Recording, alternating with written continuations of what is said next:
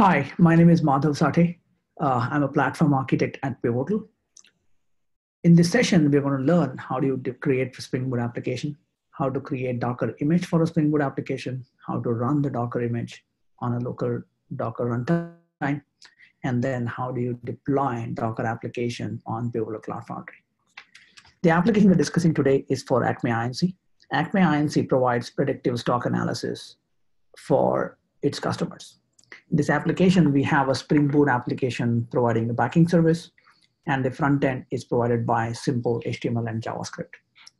Before we go ahead and create Docker image, we want to make sure that the application correctly runs. So we're going to run the application in the IDE, and the application has started successfully on port 8080. If you want to verify that it runs correctly, application seems to be working fine. As I described earlier, it provides a predictive market intelligence for its customers. It gives you the most recommended stock for the day. Now that the application is correctly developed and running, we're going to go ahead and create Docker image for this application. For that purpose, we're going to create a folder called Docker within our application folder and copy the application artifact or application jar file to Docker folder. Next, we can go ahead and create a Docker file in this Docker folder.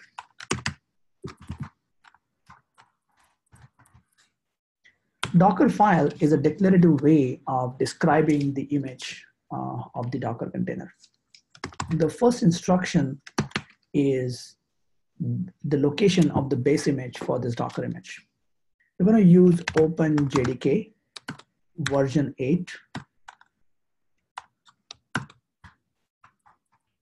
based on Alpine file system. Next, we're going to copy the application from the local file system or the laptop file system to the container file system.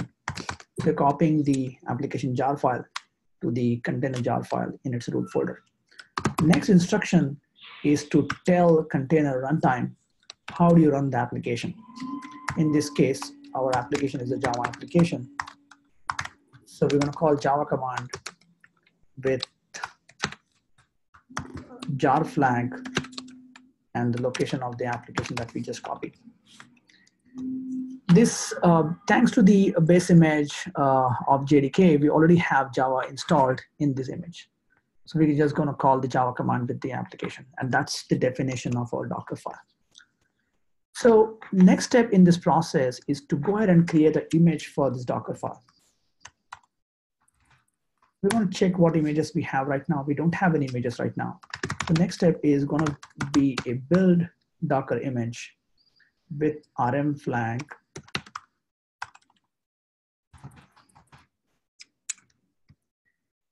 and the location of my repository / name of the image, which is going to be my first boot on Docker,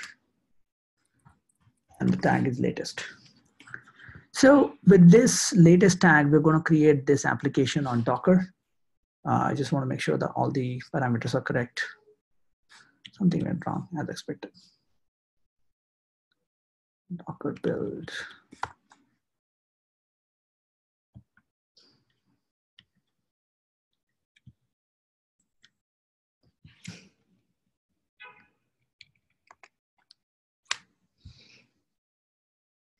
All right. So the problem here is that we didn't give the location of the directory. We need to provide a location of the directory where the Docker file and the application artifact exist. Now we've done that. We have the Docker image created for us, as you can see here. The next thing we're going to do is we're going to verify that the image is correctly created. So for that purpose, we're going to run the Docker image on the local Docker runtime.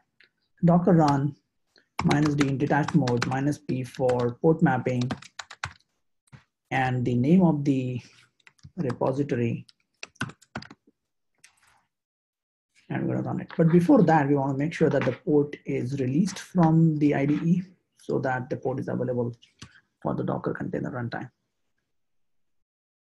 Looks like the Docker is able to run it. We want to verify that it is correctly running. the Docker process, Docker PS command shows the running container, the image it is using, the command it is executing, and also the port mapping. As you can see, the port mapping from the localhost 8080 to the container port 8080 is already been done.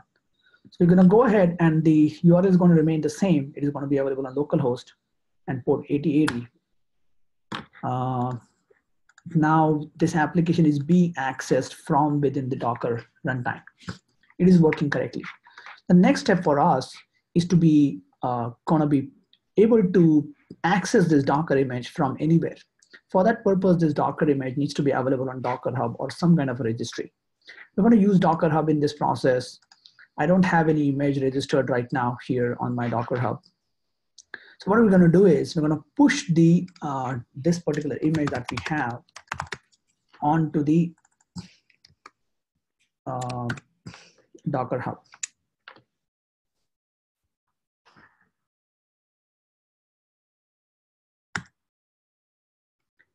So now I started pushing the Docker image from my machine to the Dockerhub repository. Now it is accessible globally. Anybody can go ahead and use this image and try the Spring Boot application in this demo. The next step for us is that we're going to deploy this Docker container on the Cloud Foundry. For that, we want to make sure that we are correctly logged in. CF app shows all the applications deployed in the current org and space. And we're going to deploy the application using CF push command. CF push, application name, Acme predictive stocks, and Docker image location is going to be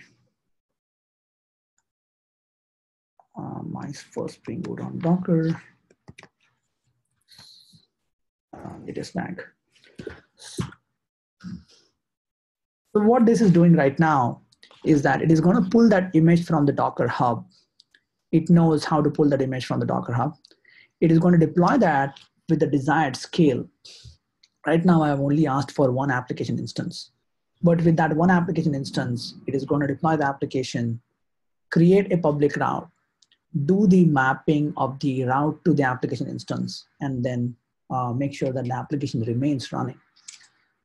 So after the application is successfully deployed, it tells you the scale and the public route. We're going to use this public route to make sure that the application got correctly deployed. Well, the application is not only deployed, it's also given you the secured endpoint for the application. All right. Just to make sure that this is not a static response, we're going to use some other name.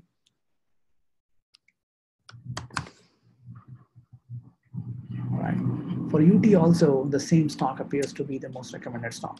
Let's see what is the most useful stock for Jonathan. It's the same stock. Looks like it's the most promising stock for all people to get rich. Well, that concludes my demo. In this session, we saw how do you Dockerize a Spring Boot application, how to create Docker, how do you run the Docker application in the local Docker runtime, how do you push the Docker image onto the Docker repository on Dockerhub, and then how do you deploy a Docker application on Pivotal Cloud Foundry. Thank you.